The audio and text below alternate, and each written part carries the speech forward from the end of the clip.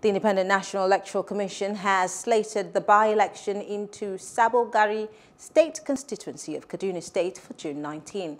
The seat was declared vacant after the lawmaker Aminu Shagali absconded from sitting, according to a statement by the National Commissioner and the Chairman Information and Virtual Education Committee, Festus Okoye.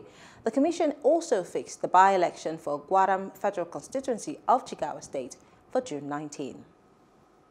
Hello, hope you enjoyed the news. Please do subscribe to our YouTube channel and don't forget to hit the notification button so you get notified about fresh news updates.